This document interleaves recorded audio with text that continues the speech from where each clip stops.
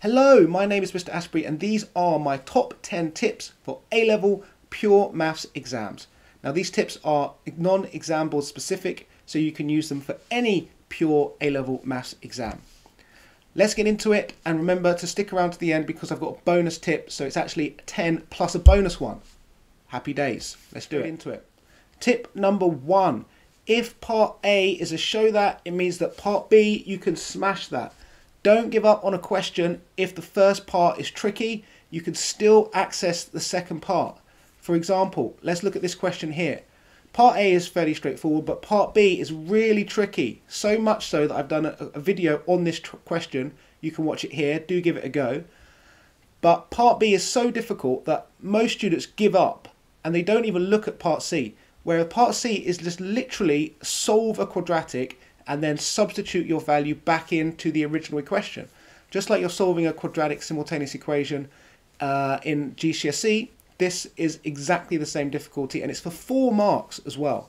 Tip number 2 is make sure that you revise as much as you can and you cover everything in your exam specification. I made a video where I go over everything which you need to memorize for your A-level pure exam. Give that a watch and make sure you feel really confident when you go into that first exam that you know everything that you possibly can, because A-level pure, all the questions link into one another, so if you can master all the topics, you're going to be in a really good position. Tip number 3, make sure that you give your answer in the exact form that the question asks for. So this question here, it says state the set of possible values of k, and if I give my answer as an inequality, such that k is between 5 and 11, then I'm going to lose my final accuracy mark because it's asked for the set. So I have to give my answer in set notation. So I open up curly brackets, I write k colon, and then I write that k is between 5 and 11. And say for example the question gave us values of k which were unbounded, such that k was less than 5 and k was greater than 11, then we have to give it in this form, where we open up those curly brackets again, we write k less than 5, union, open up the curly brackets, k greater than 11. Okay, let's move on to the next example. And here we're asked to find the exact form. Now, this actually gives me an idea of what method to use for this question. Because if I start going down the cosine and then area of a triangle formula, then I'm going to get decimals essentially in my answer. So that's not going to give me an exact form. Instead, what I've got to do is use a little bit of a geometry hack, chop the rhombus up into 4 little triangles and work out the base and the height of these triangles and then multiply it through by 4. Okay, next question, it asks for position vector, and I see students a lot of the time write those as coordinates or vice versa. Remember, position vectors are columns, coordinates are rows. Next question, and I've made a mistake on this myself when it asks for thousands of b's in the question. Now, if I was just to sub in t equals 0 initially, then I would get an answer of 265. But because the question says that b's are measured in thousands, it means the actual answer is 265,000. Next question, I see this one. I see students make mistakes all the time on this. It's fairly straightforward to sub in the values and to find values for a and b. But the question asks us to find a complete equation of the model. So just writing down a and b will not get you the accuracy marks. You must substitute it into the formula and write it as the complete equation that they ask for. Next question, and this moves me on to tip number 4, and that is evaluate the model, those pesky little 2 markers at the end of a question. Now, if I'm trying to evaluate a model, what I'm going to want to do is I'm going to want to find out the predicted value that the model gives, which in this case is that the maximum theta temperature is 69.6, and the actual value of the boiling point, which in this case we're told is 78, and I want to work out what is the percentage error between my model and my exact value. Now in this question I get a percentage area of about 11%, and to me that means the model is not a good model, it's not reliable. You're looking for percentage error to be less than 5% for it to be deemed a good model. And moving on, next question, it asks us to find the limitations of the values of t.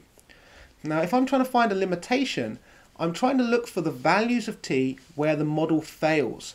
So if I read the context of the question, we have a balloon which is deflating, and obviously a balloon's radius cannot be negative, so we need to solve to find the time at which the radius becomes negative, and that is therefore a limitation of the model.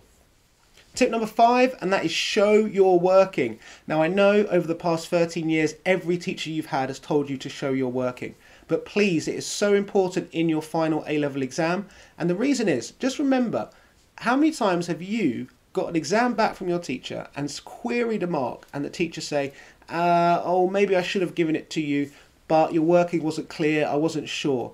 Examiners are human and they will miss marks if your working is not clear and set out. And you don't want to have to go through the whole remark process if you miss your grade. So please show your working in a nice, clear, concise manner so that the examiner has no choice but to give you those extra marks. Tip number 6, let's get tricky with it. No, not funny.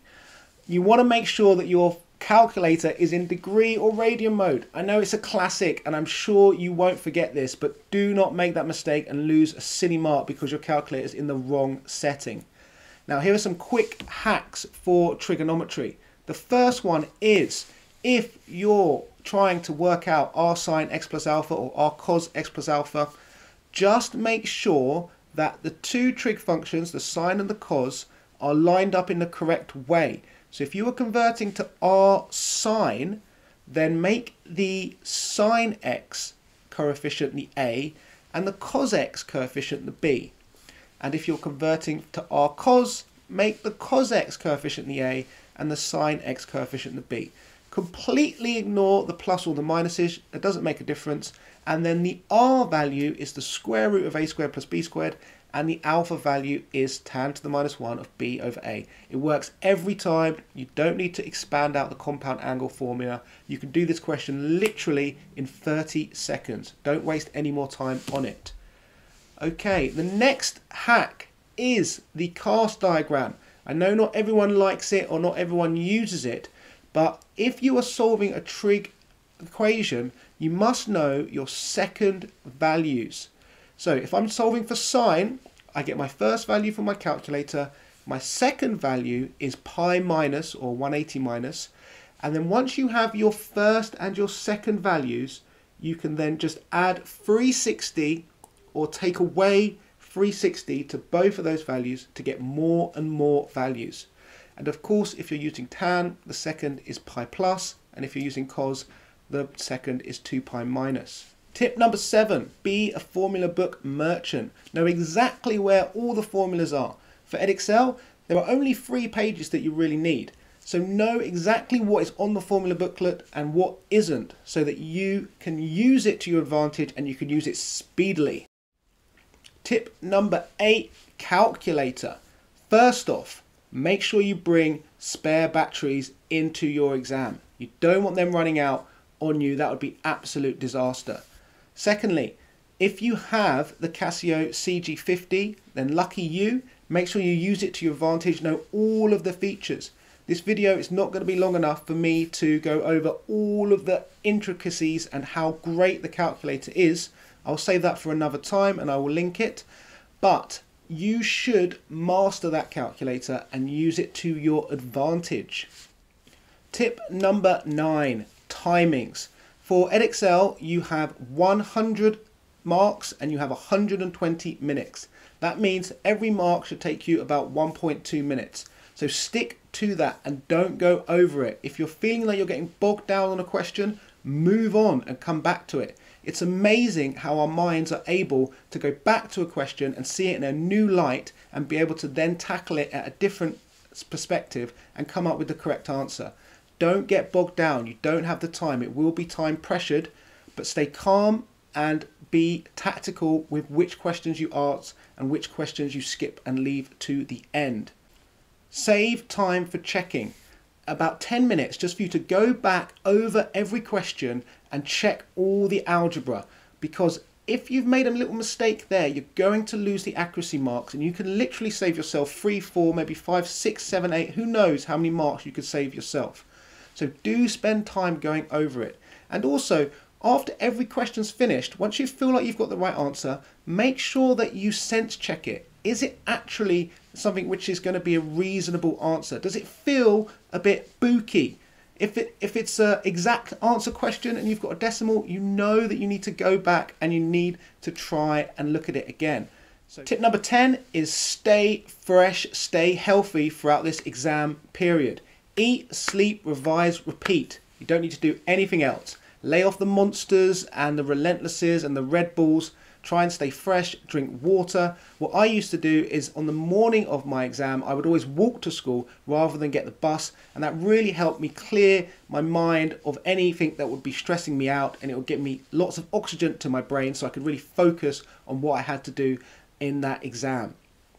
And here it is, my final tip, my bonus tip, and it's a good one. Most important, you might say. And that is subscribe to my YouTube channel. I've got lots of A-level content coming your way. I'm making more and more each day. So do subscribe so you don't miss out on any more tips or any more papers which I will be posting.